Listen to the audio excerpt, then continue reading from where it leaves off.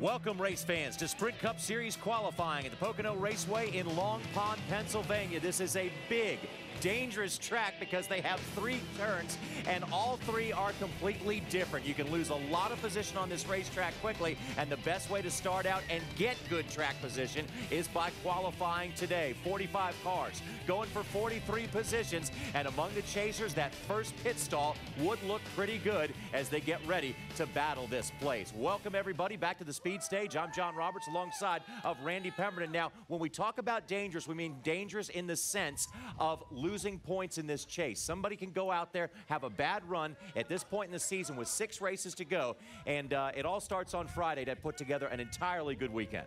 Well, you have to have a good weekend here. Like you said, just 6 to go. You need to knock out top 5 finishes, to say the least, particularly those guys that are between 9th, 12th, 13th, 14th. If they're going to have any hope, particularly like, say, a David Rudeman, who sits back there in 18th, he has got to have top 5 finishes across the board the rest of these 6 races in order to have a shot at making the chase. The other guys that are up there, they're solidified. They can do a little bit of gambling, perhaps try to do some strategy to win a race. Those guys that are outside the chase, well, they may do some strategy just to get the best finish that they can, even if they're not having a good day on the racetrack. So a lot of stuff to play out here on Sunday. All right, and the best thing to do to get the most points, of course, is to go out, lead the most laps, and win the race. For more, let's go to Bob Dillner.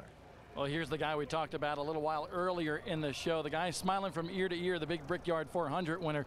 Can you make it 2 in a row, though, here? First, I know you got qualifying.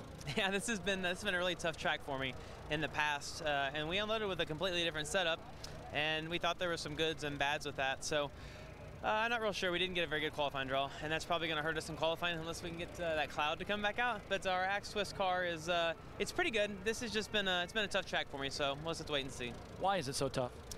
Well, I'm not real sure. It just you know, I sat on the pole here in like 2005, I think, and we raced really well that year. And ironically, that's the same year I ran really well at Indy. So maybe we can take some of that stuff that we learned at Indy and apply it here. Speed hasn't really been an issue for me here. It's actually been just the race on Sunday and racing people. This is one of those tracks that you can pass like 3 guys in one straightaway, or you can get passed by 3 guys in one straightaway. So it's a very challenging track.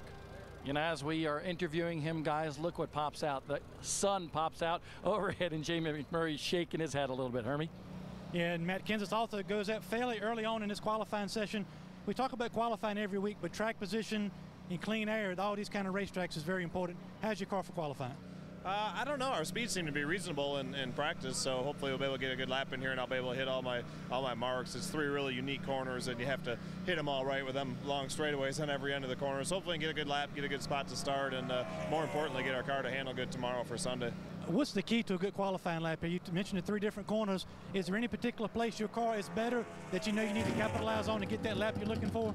I'm not sure what the key is because I don't usually qualify very well here, but yeah, you really got to hit all 3 of them pretty good, especially turn 1 and turn 3. Well, these guys lined up on the grid to go out. Normally, you want to be at the end of the qualifying run, but right now you want to be in the part of the qualifying run that you get that little bit of cloud cover that can make that little bit of difference. Johnny? Yeah, and Hermie, Matt Kenseth may not qualify well at this racetrack, but he's usually there when all is said and done. We're going to set the grid here in a matter of a couple of moments. But, Randy, when it comes to racing here, there was a time a few years ago where they used to say, hey, these corners are so different, I got to throw away one of the corners to get my car handling good in 2 of the 3. But nowadays, if you don't handle good in all 3, someone's going to blow away from you like Denny Hamlin did. And not only that, sometimes the handling is in your head. Did you hear the honesty from Jamie McMurray as well as Matt Kenseth? Let's start with Jamie McMurray.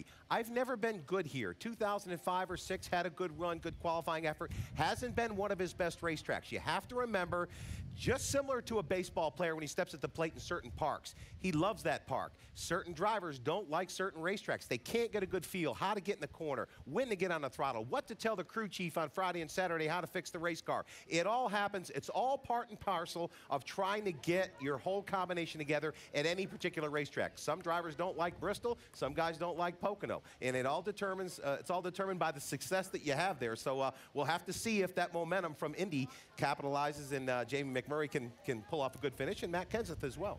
Now, it doesn't matter what track size you're on these days because no matter where you are these days, we have two things that are factored in: double file restarts and a potential of 3 green-white checker finishes at the end of their laps at the end of this race. And we saw both of them come into play last time we were here. Yeah, without a doubt. When you talk about Pocono, there's probably not a more exciting place to see a double file restart and perhaps even a green-white checkered if we have to have them. But you can go 4 or 5 wide into a corner here on lap 1 getting up to speed on a restart. On lap 2, you can be 3 or 4 wide going into turn 1 at 200+ miles an hour, 2, 3, 4 wide and 3 or 4 deep. Anything can happen. It's going to be a great race, and the guys are going to start putting it on the line right here at Pocono. The chase isn't far away. Qualifying coming up. And matter of fact, this was the track where it all started with the double file restarts just 1 year ago at the first race. 4-time winner at this racetrack. Jeff Gordon is signing a couple of autographs. Mark the Kid Martin is ready to go. And on the other side of the break, Steve Burns will lead the way for our coverage of Sprint Cup Series qualifying. Time to set the field for Sunday's NASCAR Sprint Cup Series race here at the Pocono Raceway in Long Pond, Pennsylvania. Beautiful summer afternoon temperatures. High today of about 80 degrees, no threat of rain whatsoever. 45 cars are here for 43 positions. And hi everybody, Steve Burns, Larry Mack, and Jeff Hammond. So glad you're with us. A bit of a history lesson. Richard Petty won the very first race here in 1974 from the 3rd position. Numbers don't always mean much, but history tells us 41 of 65 races since then have been won from a top 10 starting position. It's very important. I mean, the thing is, everybody thinks about how wide this racetrack is, Steve. Golly, it means you don't have to worry about qualifying well. Pit road, big wide pit boxes. No, it's very important because for some reason, guys get strung out here, and the way the tires kind of go off, you lose a lot of time when you have to fight your way through traffic. I mean, it's a very tricky racetrack, so qualifying up front, very important. The guys who finished 1, 2, 3, well, they all started in the top 6 in the spring, talking about Denny Hamlin. So qualifying up front and the luck of the draw is going to be very important today. Jamie McMurray going out early along with Carl Edwards, not good for them, but for guys like Jimmy Johnson, who was fast in practice, hey, he's got a good draw. He goes out, by my standards, almost last as far as the go-go-homers are concerned before the go-go-homers go out. And I think to show you how important qualifying is, a lot to do with the forecast here for tomorrow when these guys will get a couple of 1-hour sessions to get ready to race. They know they've got good weather, so a lot of them just focused on qualifying, including Jimmy Johnson and Chad Canals. They set the mark early. Nobody could knock it off. They ended up at the top of the charts for that hour-and-a-half practice session. But I think the fact that a late draw is good. We've got a little bit of an equalizer rolling in here. It's starting to get cloudier. In fact, some dark clouds are moving in. So if you had an early draw like McMurray, you're going, at least I've got some clouds to work with. Another guy that's going to go fairly early that was fast, actually spun out at the beginning of that practice session, is Denny Hamlin, that 11 car that's won the last 2 races here. 3 of the first 5 drivers to qualify are Roush Fenway drivers. Wendy Venturini standing by with one of them. Jamie McMurray just rolled off. We're going to get a quick comment from Carl Edwards. Carl, obviously not the greatest draw for today. What can you get out of this qualifying run? Yeah, I haven't thought too much about the draw. I don't want to know if it's good or bad, but our Aflac Fusion was pretty good in practice. We were, I think, 13th on the board. We feel like, Bob and I were talking about it. We practiced about 35th on the board or something last time we were here, so hopefully we can go out here and have a pretty good lap. I've just got to hit all my marks and do my job right. I think the car is fast enough. All right, thanks to Carl Edwards, who's obviously busy getting suited up, guys. Well, Wendy, the first drivers out, as you said, Jamie McMurray on the racetrack, then it's Carl Edwards, David Reagan, Mark Martin, and Matt Kenseth.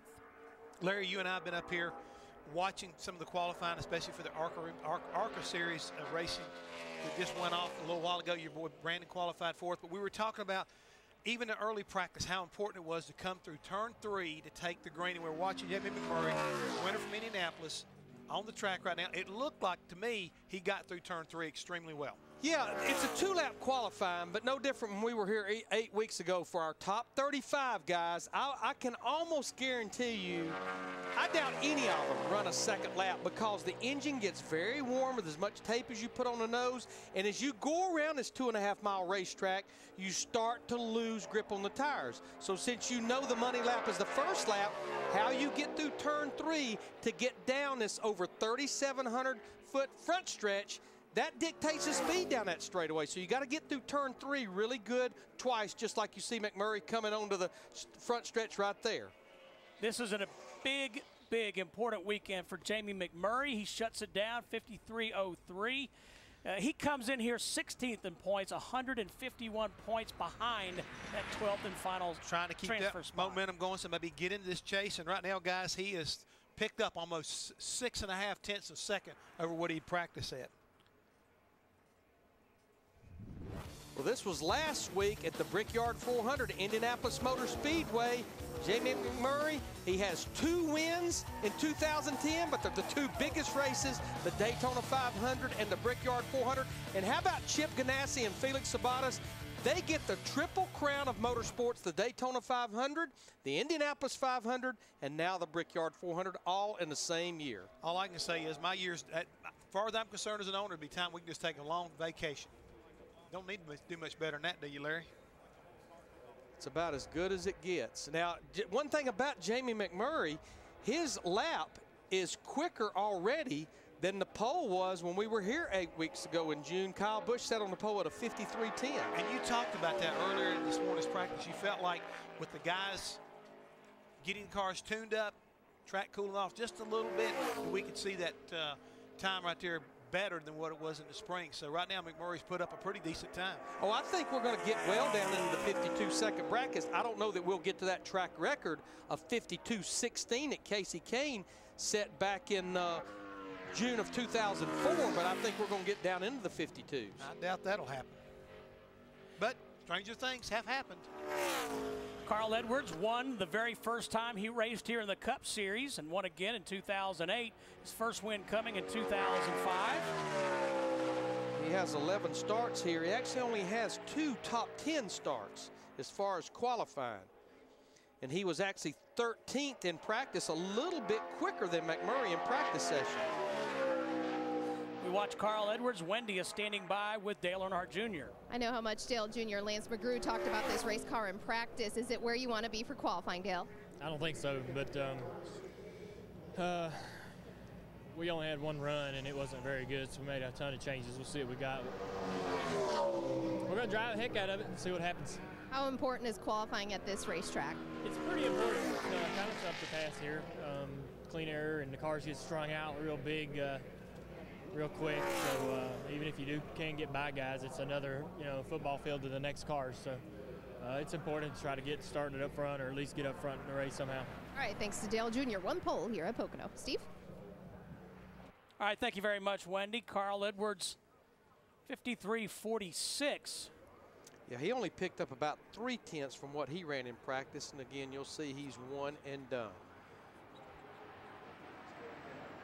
Jeff, we talked about some similarities between this racetrack and the Indianapolis Motor Speedway, but front stretch here, I've heard a lot of guys talk about how rough it is. It really is. I mean, that's probably the biggest challenge when you go to Indianapolis. You look, and you can see right now the car on the right, the 42 car, Juan Pablo Montoya, very fast in Indianapolis. Look how the front end is down, never moving.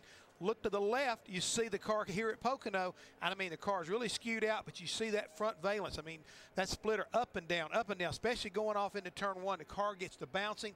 If your front end is bouncing too much, you lose the front of the car. It'll run up the racetrack. If the car is a little bit too loose, rough as it is, it'll kick the back end looser. Not at all like we should experience at Indianapolis. We don't have a lot of banking in the corners here. We don't have that at Indy. But the key thing is this place is so worn out, so rough, it really challenges the crews.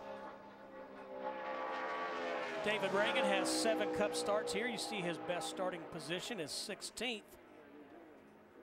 Best finish of 5th. You know the amazing thing about Roush Fenway Racing, yeah, they've got 2 or 3 wins here, but Roush Fenway, and most of these came with Mark Martin, I might add. Roush Fenway has finished 2nd here 12 different times. Yeah, Mark has finished 2nd himself here 6 times. Half of those 12. Yep. And David Reagan was 30th quickest in practice in the 6 car. So you see he's going out here 3rd. His teammate Matt Kenseth 5th. So that'll be 3 of the 4 Roush Fenway cars going out in the first 5 cars. David 24th in points. But, you know, back to what Jeff was talking about on that splitter, if you had a perfect aero world, which there's nowhere we go that we have that, Indy may come as close as any place, that splitter, it starts 4 inches off the ground. In the perfect world, working with the front suspension and all, you would have that thing just thousandths of an inch off the asphalt all the way across. But when you have to start at 4 inches, you can't start it any higher, you can't start it any lower. It puts you in a pretty small window, and then you add the bumps to it. The guy that works that out the best, that's the guy that's going to run the fastest. Larry, right now, David Reagan and that crew over there, Donnie Wingo, they've really done a great job with the 6 car, because in practice he was 30th quickest. You talked about that, but he was at a 54.2, qualifies at a 53.2, picks up second. Coming up, Mark Martin, Matt Kenseth, Dale Earnhardt Jr., and that guy, Joey Logano. Stay with us. Qualifying for Pocono is presented by Subway Restaurants. So many $5 footlong subs to choose from. Enjoy amazing value at Subway all day, every day. Brought to you in part also by Toyota. And by Sprint, the Now Network. Mark Martin, the 4th driver to qualify, 45 scheduled to take time here. We mentioned just a moment ago, Mark, never a winner here on this tricky triangle, but second 6 times. 47 starts in all for Martin here at Pocono. Steve, he nailed turn 1. I mean, he really made up a lot of ground down through there. Car didn't, it bobbled a little bit, but he never got out of the throttle, and he's really hustling around this 3-corner racetrack here at Pocono. You know, it was interesting to listen to Mark's post-race comments at Indianapolis. He actually fired back at the media just a little bit about his performance. He said, you know, I'm happy the way we're running right now. But I guess it's like I tell Brandon all the time. At the end of the day, the box score is what counts. And when you look at his last 7 races, his best finish was 11th at Indianapolis last week. He has not had a top 10 finish since finishing 4th at Charlotte back in May. That's the reason the media asked him about his performance right now. Larry, 53.06 for Mark Martin, second of 4 drivers to qualify. We go back to Wendy. Thanks, Steve. Joey Logano, one of the next ones to go out shortly. A cloud cover came over. Joey, how much is that going to help you? You got to be happy to see that. As long as it's still there and I go out, I'll be happy to see it. We'll see. You know, Home Depot Toyota unloaded pretty good in race trim today. We struggled a little bit in qualifying trim. We're just too loose, but I feel like the speed's there. We just got to get it a little bit better. So hopefully we made the right adjustments. I know the guys been working hard on this thing. So hopefully a good qualifying spot and race as good as we did last time here. Good luck to Joey Logano, who likes Pocono, has a win here in the ARCA Racing Series. Bob? Oh, Wendy, as Larry Mack said, David Reagan picked up a bunch from his mock qualifying run in practice. Was it the cloud or just the incentive to beat your teammate Carl Edwards? A little of both, and you throw Donnie Wingo in the equation, and that's where the extra speed came from. Certainly we're not on top of the board, but, you know, our UPS Ford, we got here, we were really tight and really working to get over the bumps in turns 1 and 2, and so we changed a lot on our car. And so it's nice to qualify 2 consecutive Pocono races without any rain. So we're glad we're going to have some time tomorrow to get our car to drive a little better, but, you know, maybe that'll wind up in the top 20 or top 15 or so. Let me tell you something. When I asked him about beating Carl, he had a big old smile on his face. I imagine so, Bob Dillner. Well, Matt Kenseth in the 17 car, 21 starts here at Pocono. Boy, his car just really evil off the tunnel turn. You carry so much speed there, and the car just lunges against the outside wall, and a lot of times you have to yank the steering wheel because the front end won't turn, and then the back gets loose. Matt comes in here 8th in points, and he is 189 points ahead of 13th. He's picked up about a half a second from what he practiced, but he's 5th out of the 5 cars, the slowest of those 3 Roush Fenway cars. Matt Kenseth, another driver who has never won here at Pocono. I think you'll see what I was talking about right here. A lot of drivers say the tunnel turn is one of the trickiest turns in all of Sprint Cup. May have got against that curve a little bit. You saw what happened. He got up on that curve right there, and that's really what unloaded that race car and shot him up the racetrack. And that, indeed, is almost like curbing alongside of a road. I mean, it's pretty high over there.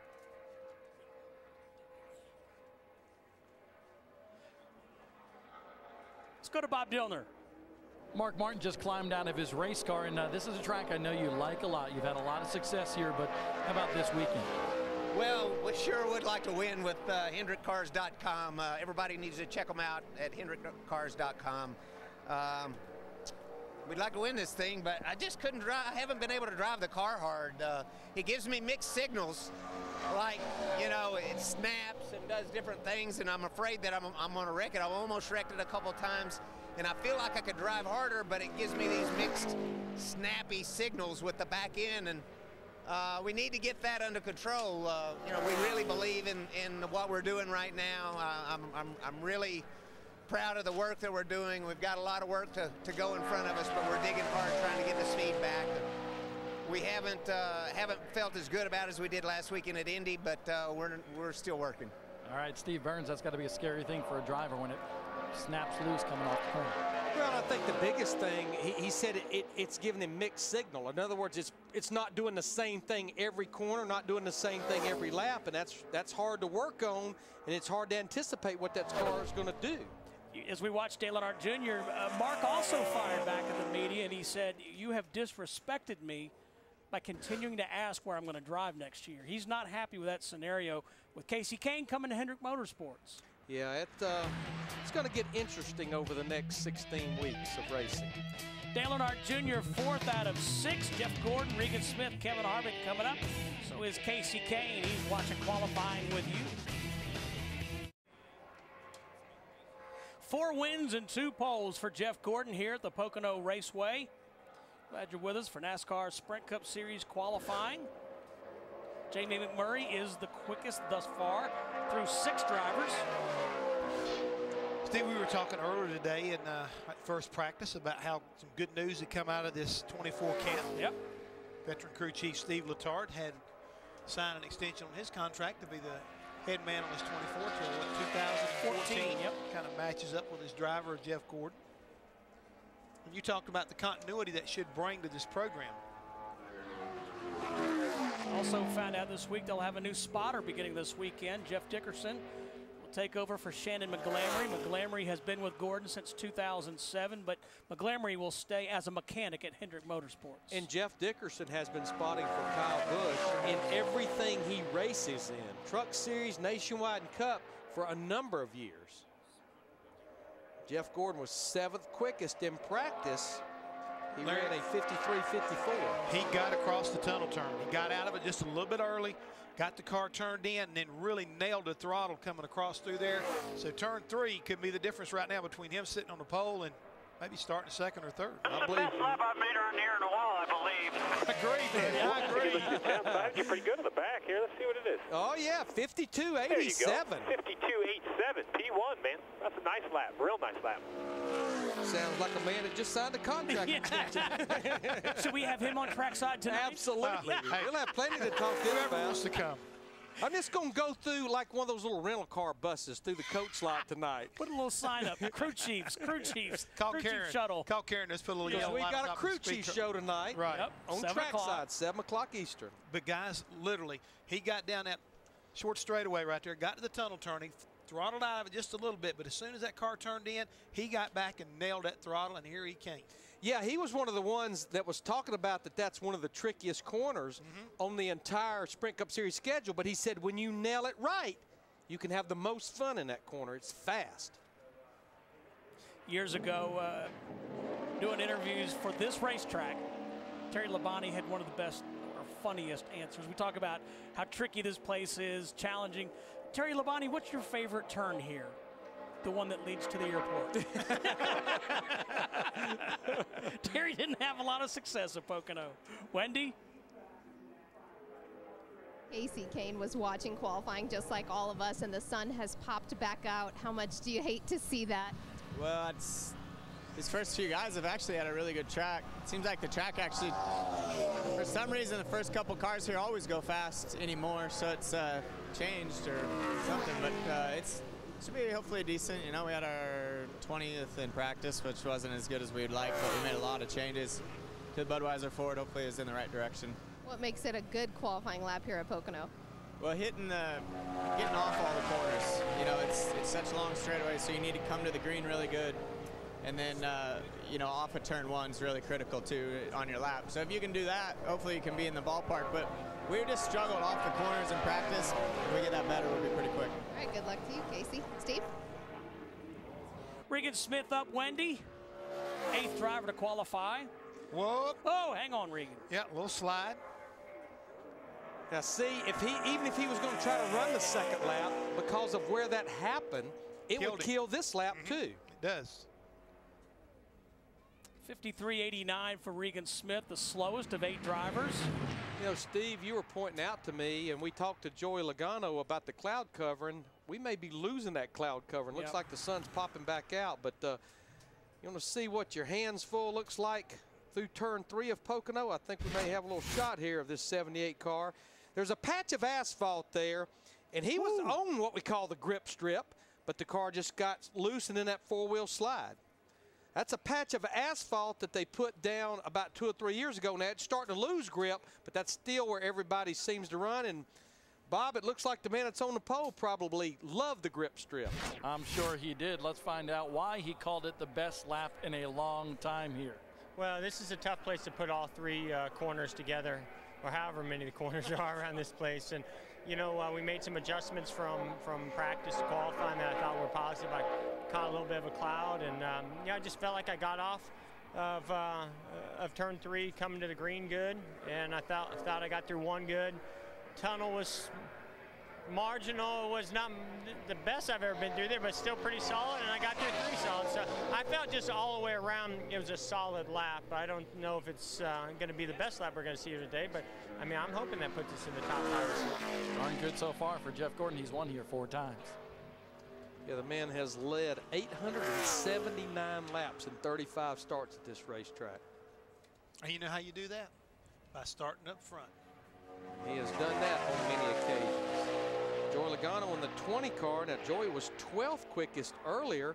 A brand new race car they've brought here for him this weekend. And now, Larry, he clipped that apron right there, that rumble strip just a little bit through the tunnel, turned it and upset the car just a little bit on the exit. And you see that our tracker right there reflecting it. Had a great recovery last week at Indy to finish 9th. 2nd year in a row up there, had to start at the rear of the field because of an engine change from practice. 53.24, that puts him 4th quickest right now, as he's the first Toyota to qualify. Coming up, we'll see Kevin Harvick, Ryan Newman, Kevin Conway, and Casey Kane. Joey comes in here 19th in the Sprint Cup Series points with 6 races to go to the chase, 205 points behind 12th place Clint Boyer. And is that reachable? Numbers-wise, it is. I just think, reality-wise, right? You know, he's dependent on 2 huge things: his performance every week, right, and the performance of all those guys in front of him. More so, the lack of their performance. And that's going to be a tall order in 6 races. When you talk about anybody that's outside the top 12 right now, Steve, it's a double-edged sword. You got to cut it both ways. You got to do your part, and you got to have some help by some other folks. Kevin Harvick on the racetrack. Jeff, we go down to Wendy. Well, I know Clint Boyer had a relaxing week back at home. Is that going to relate to a great qualifying lap today? I hope so. I don't know what got into Gordon, but that's a big lap he put up there. We're all going to be chasing that, but you know, our car was good. It wasn't quite as good as it was in the spring right off the truck, but we adjusted on a little bit. I think, you know, Shane made some good calls. Hopefully we can get the Hartford Chevrolet in the top 5, you know, and hopefully we can put it on board. It'd be cool. You worried about this weather changing, the sun peeking in and out of the clouds? Yeah, he must have had a cloud or something, huh? No comment on that. Excuse if we don't, though, right? Yeah, sure. We'll go with that. Clint Boyer has a few more cars before he gets to go out. His teammate on the racetrack. Well, Wendy, we can finally get down to business. Larry Mack has taken his shoes off, which means he's finally comfortable. Yeah, I looked down, and we still got a lot of cars to go. Yeah. So, you know, whoa. 29 years about all that was over there on the exit of turn 2. It's kind of like stick, please, stick. Here's a little nugget about Kevin Harvick. 19 starts for Harvick here at Pocono. He finally led his first laps here in June. Yeah, this has not been one of the best racetracks. He only has 6 top 10s, But I look back at how well he ran at Indy last week, and like Jeff had pointed out earlier, that doesn't necessarily mean you're going to run good here, but at least it gives you some good confidence coming here 1 week later. 4th quickest. 53.20 for Kevin Harvick. That's 169.163 miles per hour. Well, Sprint brings you an inside look at what's happening now inside the NASCAR Sprint Cup Series. For more NASCAR stats, in-car audio, and live race radio, check out NASCAR Sprint Cup Mobile at sprint.com/speed. And that's why they call it the tricky triangle. Just 3 corners here, and it is a monster of a racetrack. You see the banking down in turn 1, and when they get there, they are well over 190 miles an hour, close to 214 degrees of banking. And then that tunnel turn, only 8 degrees of banking over there in turn 2. I was just going to add, I've seen 202 miles an hour down into turn 1 so far, early part of this qualifying session. And you use the brakes pretty hard here, 3 times a lap, especially twice a lap, getting into turn 1 and getting into turn 3. Steve, Ryan Newman here on the track. Now he clobbered yes, that rumble strip down there. He was 3rd quickest in practice, but he's got to hustle through turn 3 if he wants to make up some ground now. Talk about another guy needing a big weekend. Ryan Newman, 15th in points. He is 147 behind Clint Boyer. And see the problem, that is real close to a full race out. But now we'll say this, even though every year is different as Ryan Newman ends up 2nd quickest, in 2005, with 6 races to go, Matt Kenseth was 213 points out, and he did make the chase. Well, Jeff talked about Ryan Newman clobbering the inside curb. Let's take another look. Car comes down there, all of a sudden you'll see that left front kind of jump. There you go, right there. Ooh. That wheel just wobbled a little bit. Now, that doesn't look like a lot, folks, but that can kill your speed right there. Hey, could have been the difference between taking the pole position and not. It very well could have been a difference in a little over 10th. But the problem, we keep, I think, driving home the point that this place is so rough. When you hit that curb, the car doesn't immediately settle down because you get into the bumps as well. Gil Martin and Kevin Harvick. And the thing is, right now, with a 10th pickup, would have gotten enough to beat Jeff Gordon. And Bob, I believe you got one of the guys that just finished, our point leader, I should say, down there with you right now. That's right. Kevin Harvick talking to Gil Martin here about his race car. And I heard you on the radio, you like your race car. Why? It just drives good. We unloaded good, and his car's been good in race trim. And anything better than 35th is going to be good for us in qualifying. So guys have done a good job, and looking forward to Sunday. What's the plan to do the double duty at Iowa this week, going back and forth and so forth? We'll do everything here, and then we'll go to Iowa tomorrow, and just if we make qualifying, we do, and we'll just race. All right, Kevin Harvick likes his qualifying effort so far, boys. Yeah, along with the guys like Carl Edwards, Brad Keselowski, and Paul Menard that's running the full schedule of both series. Kyle Busch, Kevin Harvick, Michael McDowell, Joe Nemechek, Reed Sorensen, Kyle Busch. All of those guys will be going over to Iowa to run in that race over there in the Nationwide Series. Steve, what he's talking about last in the spring, Kevin Harvick qualified 22nd, but he was able to race his way to 4th. Larry, you were talking about double duty. Don't forget the Camping World Truck Series here. 4 drivers doing double duty between the Cup Series and the Camping World Truck Series. A lot of guys that we don't normally see running in the NASCAR Camping World Truck Series. Of course, Todd Bodine, we see him there because he's the points leader. But Denny Hamlin, Casey Kane, and Elliott Sadler, who'll be driving for Kevin Harvick, all doing the double duty here at Pocono. And at 10 o'clock Eastern in the morning, very unique qualifying session.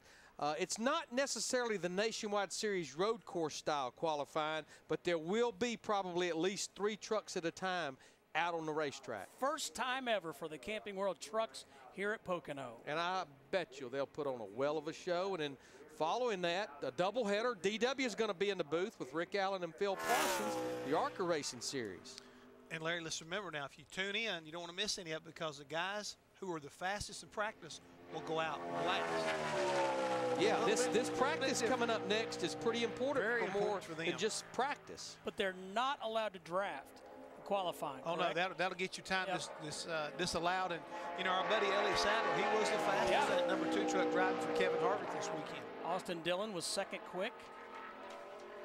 Here's Casey Kane in this 9 car. Casey was only 22nd quickest in that practice session.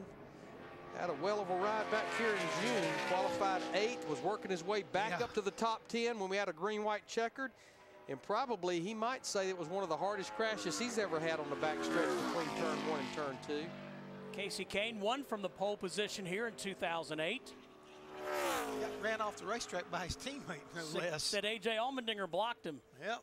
Those trees right there are just now growing back. A lot of them about halfway down that straightaway.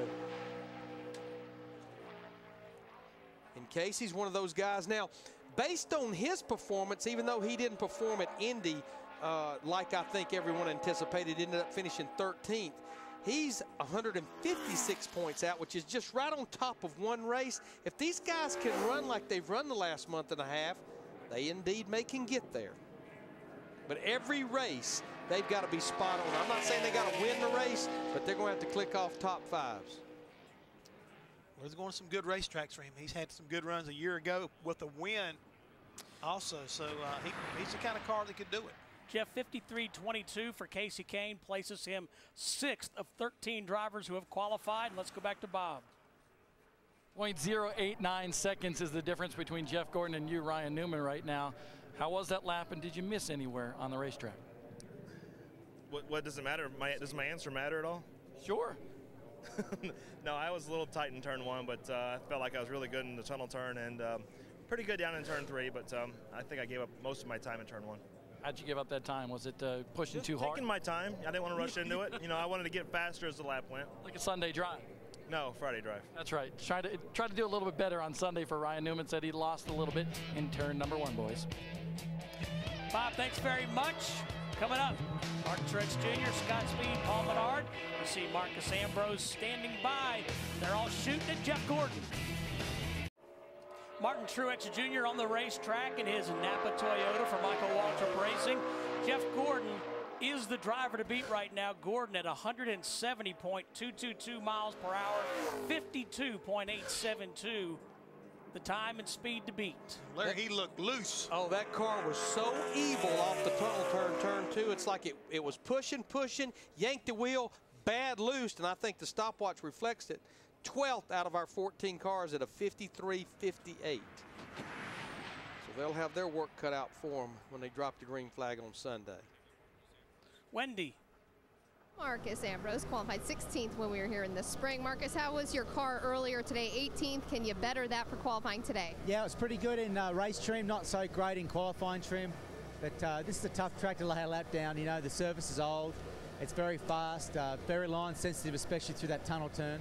But we're confident. Feel like if I actually lay a decent lap down, we'll be somewhere near the top 10.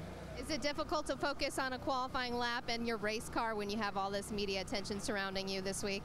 No, I guess it's a good thing to have media hanging around, but I actually feel relieved. You know, this decision's been a while coming.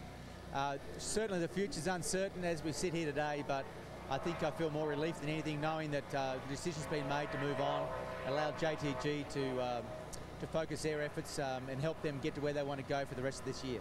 All right, thanks to Marcus, and we look forward to seeing where he may go in 2011. And Wendy making mention of the fact that Marcus Ambrose has announced that he's leaving JTG Doherty Racing. And as quickly as Marco said that, the announcement came the following day that Bobby Labonte will be in that 47 next year. You know, something I didn't realize, all total, including the NASCAR Camping World Truck Series, the Nationwide Series, and the Sprint Cup Series, this is the 5th year for JTG Doherty Racing and Marcos Ambrose to be together. Marco says just time for a change. Things perhaps have gotten a bit stale, but a lot of speculation that he'll wind up at Richard Petty Motorsports. He was a Ford factory driver in Australia, where he was the V8 Supercar champion twice. Of course, Richard Petty Motorsports campaigning Fords. Scott Speed, meanwhile, the 15th driver to qualify. You know, this is another organization that I'm sure more than anybody has their own head being scratched. Just, I know things kind of got disjointed when Brian Vickers got sick, but honestly, before Brian got sick, the performance wasn't even close with these Red Bull cars, and they just struggle week in and week out, it seems like, with both of these cars, with Reed Sorensen driving the 83 and Scott Speed driving the 82. Right now, he's 12th out of the 15 cars. But the good news for Scott Speed, which actually says a lot for a guy that's in his second year, he has 23 consecutive races without a DNF, going all the way back to Texas last fall. So that's the one thing you can hang your hat on. So Jeff Gordon still the driver to beat at a 52.87. 6 of the last 10 races here at Pocono have been won from the front row. Like I said, starting up front helps a whole lot.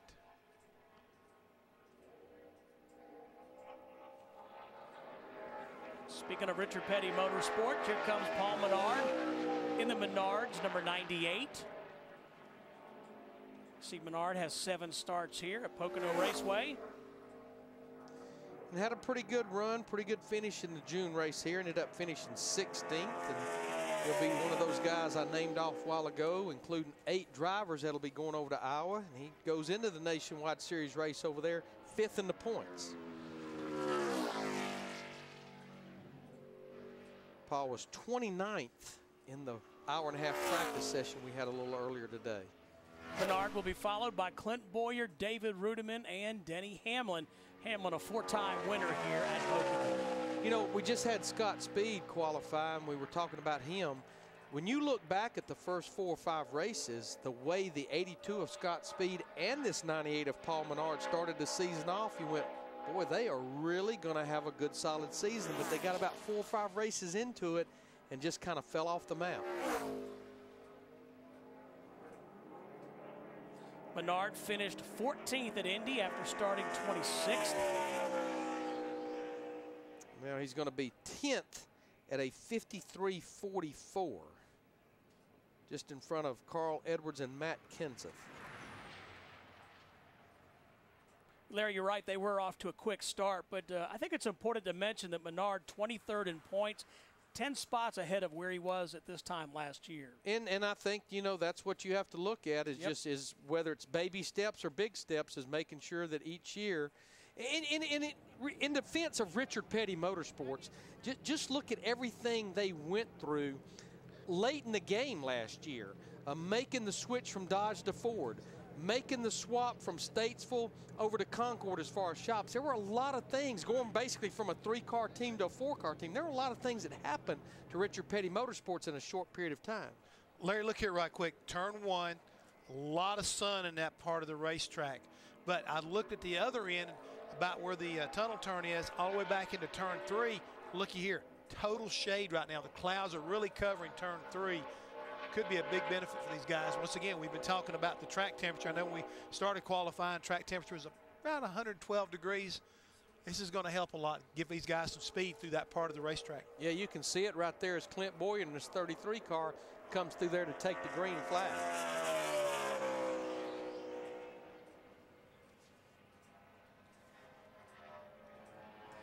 If Jeff Gordon can hang on to the pole position, it would be his 69th career pole. You know what was interesting about that race at Indy last week is Clint Boyer had a good run. Greg Biffle had a good run.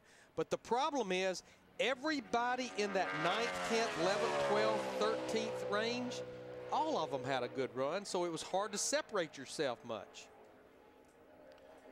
Larry, don't look now, but he got through the tunnel turn, and he is on a pole run. Turn 3 is going to be pivotal here for Clint Boyer. Yeah, we talked to him earlier. His lap in that practice session. Oh, he's getting loose. He's getting loose. He's getting loose. Ah, he has such a great lap going. But I'm not believing he saved that. Damn near lost it right there. You're right, big guy. You just about did. No, not damn near. You did. He just didn't hit anything. Yeah. But he had a great run going, and just, you know, turn 3. Good job. Good save. Has been the Achilles heel for everybody. Denny Hamlin spun out off of turn 3 earlier in that practice session. You'll see he goes down the short chute, turns it off into turn 3. He's right there on that fresh part of asphalt. But he also had the left side wheels a little bit lower and that's what Denny Hamlin told us in an interview. I had my left side wheels out of that fresh piece of asphalt, and it just broke loose. And almost like it turned in too good, and he got down below that, like Larry said, left rear tire, no grip, and around the car came. Like I say, great save by him. I know it's not going to be good for qualifying. His 16th quickest right now, but the good thing is he's not going to a backup car. We'll catch our breaths and come back. Jimmy Johnson can't believe he saved it either. Hamlin, Montoya, and Ambrose coming up. 11th of 18 drivers who have qualified here at Pocono. Well, tomorrow history will be made as the NASCAR Camping World Truck Series battles here for the first time. Series' biggest names fighting to get back into championship contention. Don't miss the NASCAR Camping World Truck Series live from Pocono tomorrow at 12:30 Eastern here on Speed as we watch Denny Hamlin, four-time winner here at Pocono. He's got a couple more quarters to go, but he seems to be on a pretty good run now. Turns it off into turn 2, the tunnel turn. Car wiggled just a little bit there. Didn't slow him down, though. Now that ever important flat turn 3 that just goes forever and ever and ever. Boy, it's going to be awfully, awfully close, but I believe he's going to do it. Yes, 52.82 beats Jeff Gordon by 0.5 of a second, puts him on the stop. And there goes the Jeff Gordon notes. Poor Russell. It's the curse of Russell. Yep. Every time he prepares some pole position notes. It's been happening a lot here lately. I'm telling you, when those guys in the garage area find out about it, sorry to Jeff Gordon. We'll put a stop to it. Yep.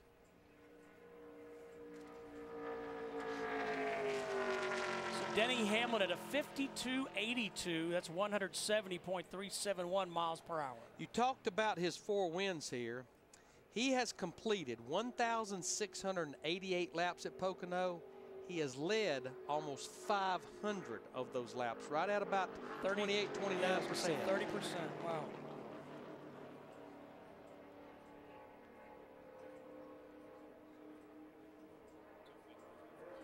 Juan Pablo Montoya had a heartbreaking Sunday at the Indianapolis Motor Speedway for the 2nd year in a row. Let's take a look at what happened. It's set on the pole, led 86 laps. Got put back in the field with about 20 laps to go. Just got in too hot into turn 4, hits the wall, goes across the racetrack, and nowhere for Dale Earnhardt Jr. to go. And for the 2nd year in a row at the Brickyard 400, the man that just dominated the field walks away with not a whole lot to talk about. A lot to talk about, just not a whole lot to show for it. His teammate won the race, but all things being equal, he would have preferred to have been the guy that went to victory lane. Well, remember, Chip Ganassi said that a year ago that 20 minutes after all that happened, after the race was over with, it was all forgotten. Just real curious if this is going to happen again this week, because so far he's looking pretty fast over the tunnel turn out of turn 3. Boy, he got off the tunnel turn really good. I mean, he's a 1/10.5 better than Denny Hamlin right now if he doesn't overdrive turn 3. I mean, the way this lap is going, he may be down in the 52.60s. He has 7 starts here. He's never started better than 7th until now. 171.096 miles per hour, 52.60. That kind of helps to heal some hurt feelings after what happened in Indianapolis. And we talked about the track temperature early on, about 112 degrees. And Bob Dillner, what's the track temperature looking like now? Because that might be helping a lot of these guys go faster. Well, track temperature is actually down to 103 degrees right now, really cooling off down here. Maybe it helped Denny Hamlin, but I'm not so sure, because you've had a fast car all day, and you told us earlier that it wasn't handling good. Is it still fast and not handling good? Still not there. I mean, I told him the time might look okay, but we got some work to do.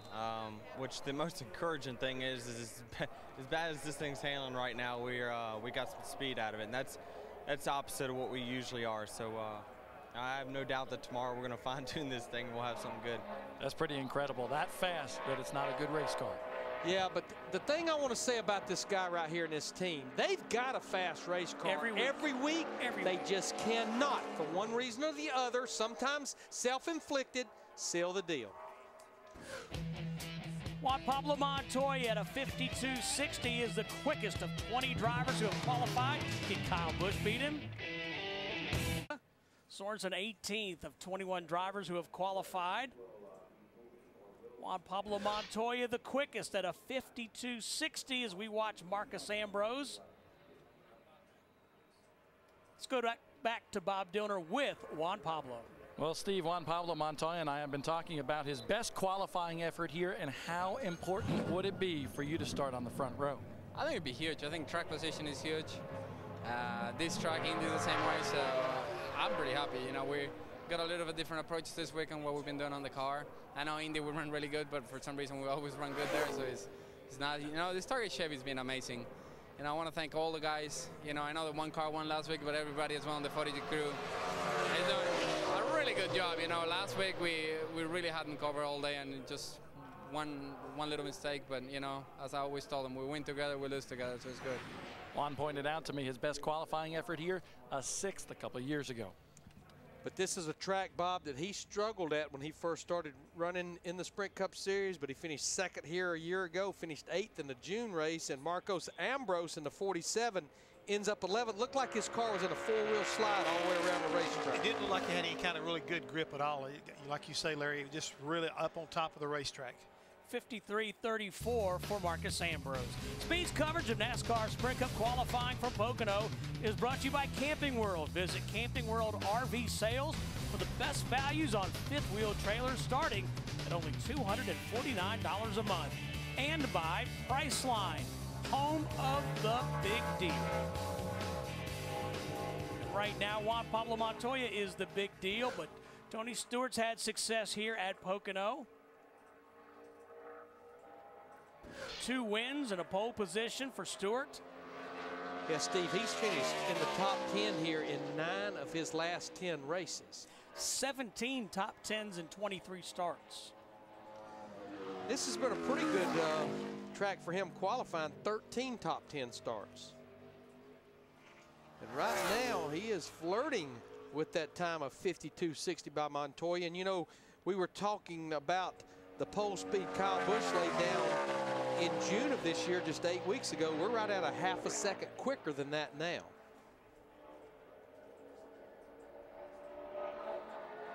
Larry, I noticed in turn 1 as well as the tunnel turn, Tony got out of the throttle a little bit early, got the car turned down in the corners, and both times went straight back to the throttle, made a lot of ground up on the exit of the corner. And Jeff, it looks like that's exactly what he's going to do here.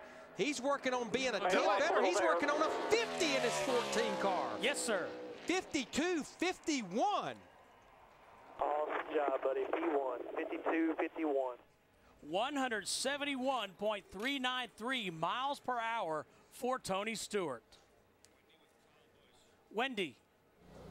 And Kyle Busch just getting the time of Tony Stewart there at 52.51 of Stewart. Can you beat that and double up your pole from 8 weeks ago?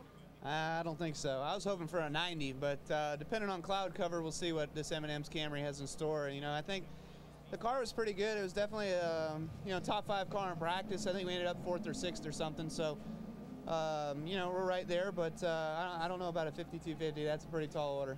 How much has the track changed from when we were here 2 months ago? Because it seems like obviously we're faster. Yeah, I think the temps may be just a little bit cooler. You know, not as much sun, a little bit more clouds in and out, which is keeping track temp down, just helping speed. All right, good luck to Kyle Busch. Steve? Thank you very much, Wendy. Tony Stewart now the man to beat. Juan Pablo Montoya just bumped by fellow Chevy driver Tony Stewart. We'll be right back. 23 drivers have qualified here at the Pocono Raceway. Jimmy Johnson is the 24th. Just keep getting faster and faster and faster.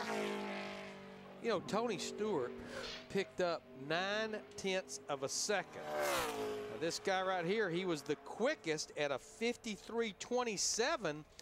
Not a very good looking lap as he's halfway down the Long Pond stretch right now. To me, Larry, it looked like that car was all over turn 1. This is exactly what this car did in June. They were pretty fast in practice, Jeff, and if you remember, one of his worst qualifying sessions of the year, ended up qualifying 22nd. He's not going to be that slow, but it's not going to be a pole run for this 48 car. Continues to gain speed through turn 3, but yeah, you're right, Larry.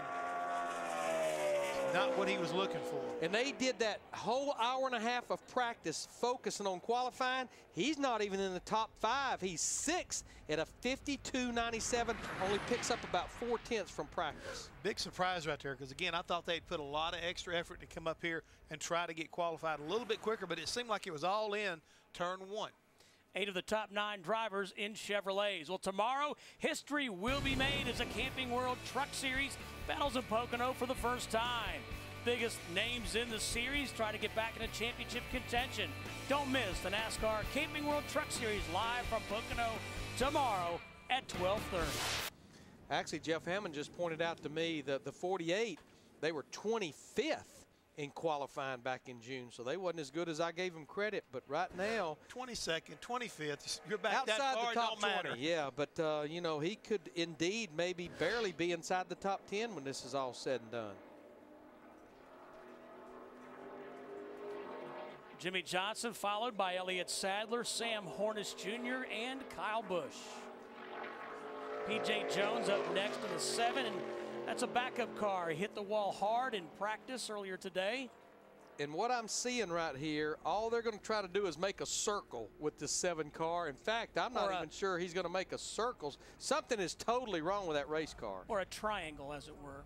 Yeah, it's like sucked down on the right front. The left front was up. There's definitely something in trouble with this backup 7 car. Robbie Gordon getting ready for Watkins Glen down testing at Road Atlanta. This was about halfway through the first practice we had earlier today. It's like he went in that turn 1 right there, overdrove it a little bit, couldn't get the car to slow down, and all of a sudden it slid all the way to the outside safer barrier, and he hit it hard. Pocono has been hard on this 7 crew. In fact, back in June, they missed the show. They were outside the top 35 with Ted Musgrave, and it's been what I think Jeff and I would look at as a character-building day for that crew. A lot of adversity to overcome. Bob Dillner. Tony Stewart on the provisional pole. How pumped up are you with that lap here at Pocono? I'm really happy. I'll be honest. I didn't even start the day off good here when I woke up this morning. I raced in Fargo, North Dakota last night with my buddy Donnie Schatz, and was running second in the A main at a 410 wing sprint car race, and I crashed myself into the inside tires, knocked the front end out. So it was a long ride from Fargo to Pocono last night, and it was about 5:30 when I finally went to sleep. So really, really proud of all these guys in this Office Depot Old Spice team. And I told Darian I wasn't in a very good mood this morning. I was going to take it out on somebody. I just didn't realize I was going to take it out on the clock. He's all smiles now, Wendy. And Kurt Busch is all smiles before his qualifying lap. How do you think your car is going to fare in this qualifying effort? Well, we're hoping for a nice cloud cover like we have right now, and we'll give it our best shot with the Miller Lite Dodge. Those guys on top of the speed charts, those guys have hit really good laps. Just hopefully we'll crack into the 52-second barrier. That's just our lofty goal right now. I saw you taking some track temperatures just a second ago. What are you studying, Kurt? Oh, it's pretty wild. Just a cloud versus sun goes 3 degrees, just that fast. And so just over in the shade, though, it's 95 degrees. And so that's been in the shade all along. But right now it's 111 according to my calculations, which it's a little warm. It is. And hopefully that cloud cover will stay here for Kurt Busch. Now, guys, it just dawned on me as we were listening to Tony Stewart. He's another one of those drivers, had no idea that God actually made 2 530s in the day. He found his from the opposite direction. Most of them have to find it for the first time as they get up. He found it as he was about to lay down and go to bed. Well, you're trying to compare Tony Stewart to Darrell Walker. Well, you're saying exactly what I was thinking. Yeah, but that's not fair, and we don't even need to go there. No, because he'll be up here shortly to do a NASCAR Camping World Truck Series practice. Trackside buddy Elliott Sadler, 21st overall. 26 who have qualified. Tony Stewart is the man to beat. Good qualifying effort by Sam Hornish Jr. for the Penske team. Olympic paint scheme this week on that 77 car. Hornish, 10th overall of 26 drivers. This has been a pretty good track for Sam Hornish lately as we watch Kyle Busch in the 18 car start his run. You go back to both races last year for Sam, top 10 finishes. Finished 11th here in June and led about 16 laps late in that race.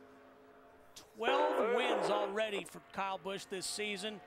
2 in the trucks, 8 in the Nationwide Series, and 2 in the Cup Series. Well, he's not going to be very good. You heard him when he came on the radio, but you could also see it with the body language of that race car. That car is loose, Steve. Led on the pole here in June and finished second to his teammate Denny Hamlin. This is a brand new race car for Kyle. And we talk about his wins. His win in that Nationwide Series race last week at ORP was his 74th career win in the top 3 series. 53.35, about mid-pack right now, 16th. Yeah, I think he's batting 500 the Nationwide Series, 8 wins and 16 starts. And he's headed to Iowa tomorrow. Now, this is everything a car shouldn't do at Pocono. Gets down in there, the car never took a set. You can see right here, see they've turned it to the right. You can see the front, he just keeps working to the right, trying to make the late exit of this corner here. Car definitely not up underneath him. And every time it hits a bump, it just gets worse. Yep, just chase it up the racetrack. A special edition of Trackside tonight from Pocono. I'm calling it the Crew Chief Extravaganza. All our rowdy friends are coming over tonight. Kenny Francis, Kevin Mannion, Chad Canals, whom I missed. Hardy. Todd Barrier. See it. Crew Chief Love. And the TaxSlayer.com Chevrolet, 5338, 168.602 miles per hour for Labonte. Saw Tony Stewart there, our current pole sitter. One by one, watching the cars go by as they qualify. He's still got 2 or 3 bullets he will have to keep his eye on. Jeff and I were just talking. Kurt Busch, Jeff Burton. Wouldn't rule out our man A.J. Allmendinger, because on qualifying day he can be a humdinger. Sure can. Here's an odd nugget. Kurt Busch has started 4th the last 3 Pocono races. Good He's working on it. He's working on it right now. Currently 7th. Pick up just a little bit here. Boy, I go back to that August 2007 race. Of course, that was with the old car. He led 175 of 200 laps to win that race that day. Also won here in 2005, led 131 laps that afternoon. So Kurt Busch 9th overall, and we go to Wendy. Jeff Burton, get ready to climb in. This cloud cover is causing you some good. It's a huge cloud right now, Jeff. How's that going to help you? Well, if it'll stay out, it ain't going to hurt. I can tell you that. Cat Chevrolet was really fast in the race trim. I was really happy with it. We made 3 Q runs, and I never once hit my line on any of the 3 Q runs. So we're taking a little bit of guess on what we need to do to the car, because I just didn't do a good job in practice. So hopefully we've guessed correctly. I just didn't give them good information, but I feel really good about it. If I can hit my mark, I think we'll be okay. What kind of advantage is this for you going out so late?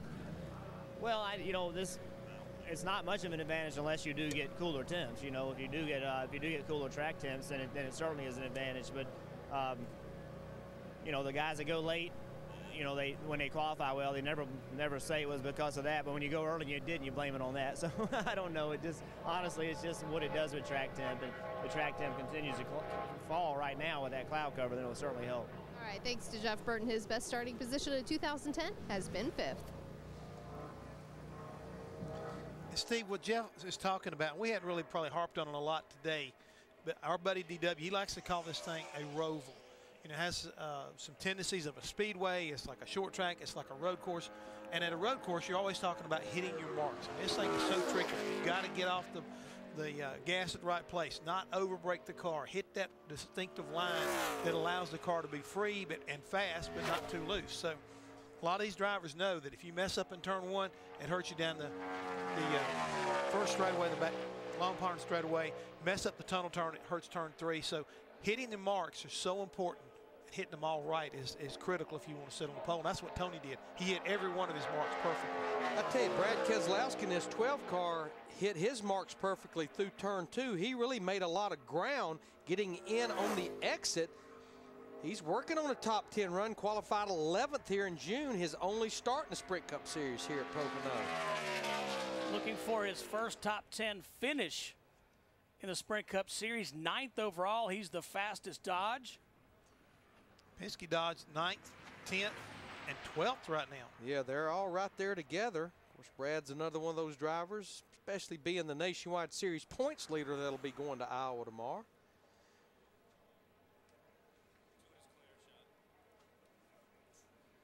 Meanwhile, Tony Stewart. Talking to Claire B. Lang. From Sirius Satellite Radio. Now, Jeff Hammond was talking at break, discussing this 43 car. He feels like that AJ can give Tony a little bit of a run. He's definitely got some good conditions right now. Ideal conditions right now to make an effort to unseat Tony Stewart. The fastest Ford right now is AJ's teammate Casey Kane, who is 13th. We do not have a Ford in the top 10, and we only have one Toyota, Denny Hamlin, who is 3rd. So mainly Chevrolets and Dodges up there in the top 10. Yeah, 7 of the top 8 are Chevrolets. So he does coming through turn 3 to take the green. Looked pretty good through there, Larry. Qualified and finished 16th at the Brickyard 400. Got that pole at Phoenix back in the spring. See how rough that racetrack is going down into turn 1. 200 miles an hour. Got out of the throttle. See what he does on the exit. If he tracker shows that he really hit this corner or not. Looked like he did a good job of rolling out early, because you even made note that we've seen 201, 202 getting into turn 1, but he bought benefits on the exit of turn 1. 192 miles an hour into that tricky turn 2. That turn 2 is kind of a replica of a turn from Indianapolis Motor Speedway, and then this turn 3 is kind of similar to what the corners used to look like when we would run Milwaukee with the trucks and with the Nationwide Series. It's going to be a good lap, but it's not going to be a pole run. He's by far going to be the fastest Ford, 7th quickest at a 52.97. He becomes the 7th car to run in the 52-second bracket. Allmendinger's previous best start here at Pocono, 8th. 6 appearances for A.J. Allmendinger, the California native, here at Pocono. Allmendinger will be followed by Greg Biffle, David Gilliland, and Jeff Burton. After Burton, we start go or go home qualifying. Steve, we know this is a good race car they bring here. It's the same car they raced in Indianapolis. They actually hustled back home, cut the right side off of the car, replaced it, and brought it back here because, again, Greg was very happy with the way the car drove. They feel like they got a few things figured out on this race car, so they wanted to give him an opportunity to see what he could do. You see Biffle 11th in points. Is 78 points to the good of 13th place, Mark Martin. And that's essentially where Greg was going into Indy. All he did is open up the gap just a little bit back to 13th place, Mark Martin. Right now, Greg is 78 points to the good. You know, this has not been a great racetrack for Greg Biffle. 15 starts here, just 2 top 10 finishes and 1 top 5. And you know, I talked to his crew chief, Greg Irwin, the other night, and of course they finished 3rd at Indianapolis. That was their first top 5 finish since finishing 4th at Bristol way back in March. But I look at the way they've been running lately. They had a good top 5 run going at Chicagoland Speedway a few weeks ago and blew up. And then, of course, we know how good they were the entire weekend at Indianapolis Motor Speedway. Qualified 7th, seemed to be the only car that could go up there at one point and drive by that 42 car. Oh, they definitely had the 2nd best car at Indianapolis. And right now, turn 1, he didn't get through it, but he's been making up speed throughout the rest of the course. Looks like he may wind up getting himself a 12th place qualifying, and qualifies 11th in this Ford. 2nd best right there and behind A.J. Allmendinger. 53.14, 169.447 miles per hour. Todd Bodine, the Onion, the points leader of the Truck Series, awaiting his effort. David Gilliland driving the number 37 Ford, sponsored by Gander Mountain, our buddies from Trackside. And Gilliland just stood up for 31st overall. This Jeff Burton up next. Yeah, this could be, I won't say the last bullet, but one of the biggest bullets left to shoot at Tony Stewart. Look back at practice, he was 20th quickest, but I know we interviewed him and he was really, really happy with his car. And he is definitely flirting with a top 5 run. That car looked really good right there. You know, it had that little bit of slide, but it was still moving ahead, and you could tell he was wide open into the throttle. Be just about like his teammate Clint Boyer. Now, earlier in the day, he had a really fast race car, got in trouble off of turn 3, but it looks like Burton is going to be able to navigate that tricky part of this racetrack and is going to wind up 8th quickest. 53.01, 169.77 miles per hour for Jeff Burton. Picked up about 9/10 of a second. A great week for NASCAR Race Hub. See that Monday through Thursday at 7 Eastern. The guests this week include Jeff Burton, Jeff Gordon, and Darian Grubb. More than a mouthful Mondays, and who doesn't love that? We love more than a mouthful Mondays. Casey Mears brings his Chevrolet to the pit lane, 54.112. Mears just 33rd overall, but team locked in.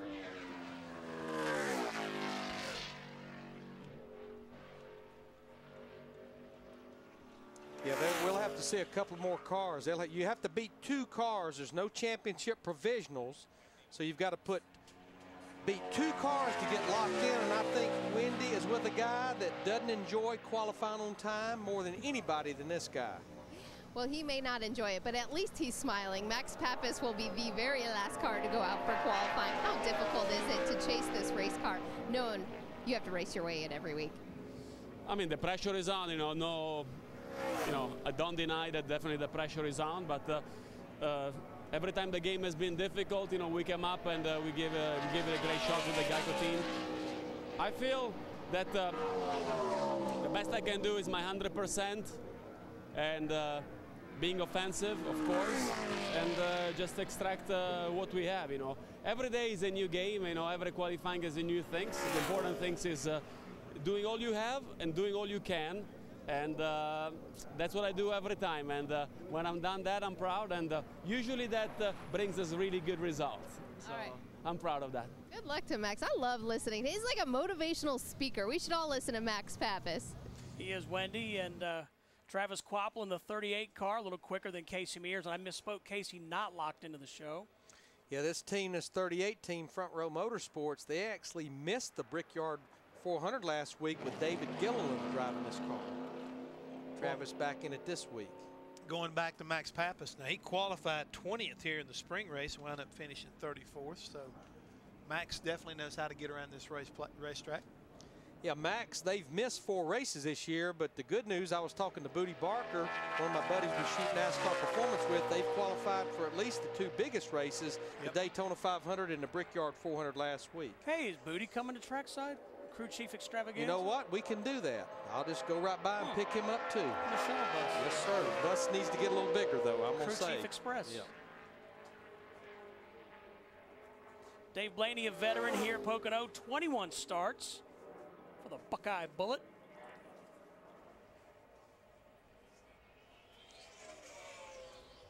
So right now, for Dave to lock in, he would need to beat that 53.78 of Travis Kvapil. You know he would race on Sunday. That's the little green stripe on our tracker that represents Travis Kvapil's time. Blaney has 1 top 10 finish here. Has 16 starts in this 2010 season. You know, while we're watching Dave Blaney qualify, I know we're in our go home group. Keep going back to things that I saw and things that I heard at Indy. And Jimmy Johnson had a great comment in his post-race comments. And you know, the more I thought about it, the guy's absolutely right. He said nobody in 2010 has been able to put a long, hot streak together and keep it. Yeah, the 29 car, Gil Martin, Kevin Harvick, they've been consistent, but nobody, you know, the 48 did it at the start of the season and back in June. The 11 did it in March, April, in part of May and June. But nobody's been able to do it and keep it there for a long period of time. Wonder why? I just think it's the competition. The competition. Look at the guys that we've got this year. As Dave Blaney's going to run his second lap right now. He's 34th quickest, second quickest of the go homers. Just look at teams we've got this year that were not even in the picture last year. More than anything, those 3 Richard Childress cars. And now all of a sudden, we're starting to see a little bit of spring in the step of the Roush Fenway guys. I know we beat those guys up, but they do have 3 cars in the top 12 right now, talking about the Roush Fenway group. They do. I mean, they're a model of consistency, not excellence, but at the same time, they're very consistent, very persistent, and they make the best out of the situations that are dealt for Dave Blaney, well, still winds up holding on to 34th quickest right now, and that locks in Travis Quapple in that 38 car. Qualifying continues here at Pocono. Stay with us here on Speed. Qualifying continues here at Pocono. Michael McDowell in the 55 and Joe Nemechek in the 87 have locked themselves in to Sunday's show. So good qualifying effort by those two teams and drivers. David Stremme up next in the 26 car. And by the way, we talked about Jack Roush in practice. I want to update his condition. He crashed on Tuesday in Oshkosh, Wisconsin on his way into an aviation show. He's been moved from a hospital in Wisconsin to the Mayo Clinic in Rochester, Minnesota, and Jack is in serious but stable condition, having some facial surgery. So just want to send our best wishes to Jack Roush. Yeah, hurry back. Jack, and whoa, hang on to it there, David. It's not what you need when you're trying to make this race here at Pocono. Along with Brenda Strickland, we're on Jack's private jet. And had a little mishap right there on landing, but it was good to see both of them walk away. Saw the stickers on those Roush Fenway cars. Said whoa, he got in that wall just a little bit. Did. Saw those stickers that get back to the track, Jack. Yeah, and I'm sure as soon as the cat in the hat is up to it, he will be back. I would say David Stremme will probably, I think he's already shut it down, and I don't feel good about that lap there at all at 54.41. Of course, this team owned by Bill Jenkins, they actually missed the Brickyard 400 last week. He just had his hands full in all three corners, especially turn 2. You see it right there, get loose. Wow. You can see the steering wheel and the hands pretty much tell the tale right there. Yeah, he used a lot of racetrack up there, but then off of the exit of turn 3, it was coming through there. He had it flat on the floor, it looks like, and catches a piece of that safer barrier. I mean, he don't even get into the softer part of it. He actually hits concrete, looks like. Well, I mean, he knows it's go or go home, but that's a pretty hard lick on that 26 car. But I think with 4 cars left to go, that's going to be very borderline for David Stremme in this 26 group. Final 4 drivers, Todd Bodine, Landon Castle, who's in the 09, J.J. Yaley, and then Max Pappas. Now that should, though, lock Dave Blaney into the show. So both the Prism Motorsports cars will race on Sunday, Micah McDowell and Dave Blaney. Todd Bodine has quite a bit of experience here at Pocono in the Cup Series, 13 starts. Actually won the pole for the 2001 Pennsylvania 500. We talked about it earlier. Todd was able to qualify this car at Indianapolis the other week. And then Chad McCumbee qualified this 64 car back in June. Todd could not be here because of the NASCAR Camping World Truck Series schedule. Right now, just need to beat a 54.11. That's Casey Mears. That's the little green stripe right there that he's sitting right on top of right now in the 64 car. And Larry, as you said a moment ago, Dave Blaney is in fact locked into the show. Todd held a charity golf tournament up here in the Pennsylvania area. I don't remember the exact name, but I think it was like called the U.S. Onion Open or something. It had something to do with onion, yes. Yes, it did. Onion slice, they said. Clever. Yeah, very clever. Larry, you ever sliced a golf ball? Only every time I hit it. Okay. Yeah, I talked to Todd's wife, and they were hoping to raise money for pediatric hospitals up near here. Now, that's when I hit it far enough to consider it a slice. I figured it's still out. I'm going to bring that up. I've been bowling and I've been golfing. I've got my scores backwards. My golf score is higher than my bowling score. Got to work on that. That's not good. Either one of them. No, not at all. Todd's going to shut it down, but the good news for that will lock Casey Mears in that 36 car in. That's a car that missed the Brickyard last week. Well, can Tony Stewart hang on for his 12th career pole? We'll find out shortly. Stay with us here at Pocono. Speed's presentation of NASCAR Sprint Cup qualifying for Pocono is presented by Subway Restaurants. So many $5 foot-long subs to choose from. Enjoy amazing value at Subway all day, every day. Brought to you in part by Kills Primers. Kills, the perfect start to a great finish. And by Sprint, the Now Network. Landon Castle in the 09 car has locked himself into the show. I'm going to tell you what, though, J.J. Yaley in this 46 car, he didn't mess around. He went straight to the top of the go-or-go-homers, and he is at a 53.69. Had a rough 2 days at the Brickyard 400 last week. Did not miss the show. In fact, they've missed the last 2 shows at Chicagoland and the Brickyard, but he will race on Sunday. Yeah, good comeback by this operation to get him in the show here today. And David Stremme, unfortunately, will not race in that 26 car on Sunday. He is bumped out. So you know what this means, guys? It's going to come down to one. Max Pappas or Todd Bodine. Max is the final car to take qualifying here. Better call up Booty Barker, said you got to work some magic. Tell you what, he qualified about mid-pack here in June, ended up qualifying 20th. As mentioned, qualified for the Brickyard 400. But what an explosion under the hood of that 13 car early in the race. Big time engine failure. As they like to say, something coming up.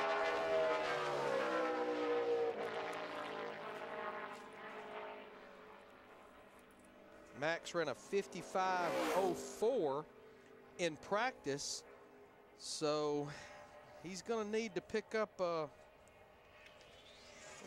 about 9/10, which we've seen a lot of cars do.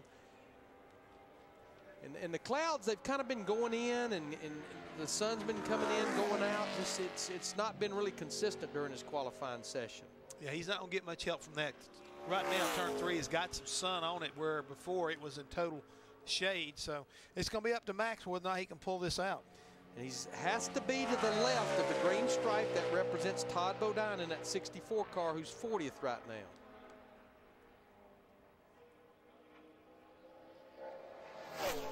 I don't see any signs yet, and he's got 1 corner to go. Didn't get it done in turn 1 or turn 2. Got to nail turn 3 if he wants to have a chance. You know, I don't see the car doing anything strange, Jeff. You almost wonder, did he ramp it up like he needed to ramp it up? And that first lap's not going to do it. In fact, he's the slowest of the go-or-go-home cars. As they say, he'll have to play 2 now for sure, and hopefully the car has got enough in it. Car did wash up the racetrack just a little bit in turn 1, like he had to really hesitate in the middle of the corner picking up the throttle.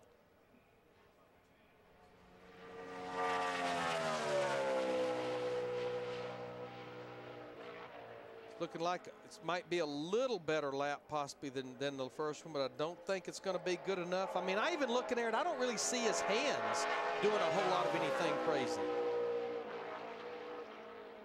Yeah, Larry, like you said, it looks like it just doesn't have speed to it. No.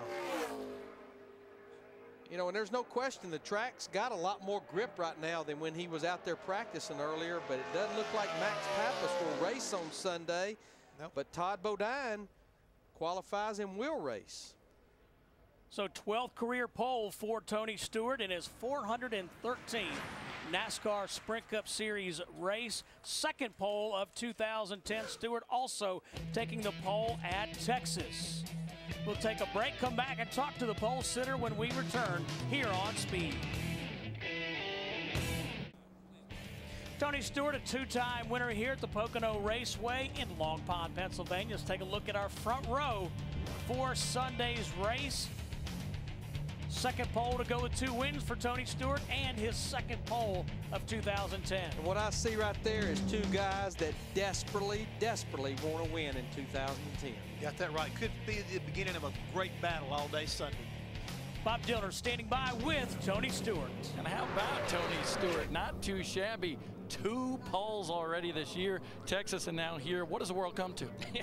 Well, I don't know. I was at Fargo, North Dakota last night racing a wing sprint car, and I was really upset because I crashed running second. Crashed by myself into a marker tire on the inside, and Donnie Schatz's the last thing he told me before I left. He goes, take it out on them guys tomorrow. So I guess we took it out on the stopwatch today, so I'm really proud of that. So it's a good day for the Office Depot Spice Chevy and everybody at Stewart Haas Racing and everybody at Hendrick Engines and Chassis. They've done a great job. I mean, this is a big power track, and you know, the Hendrick Power Show today.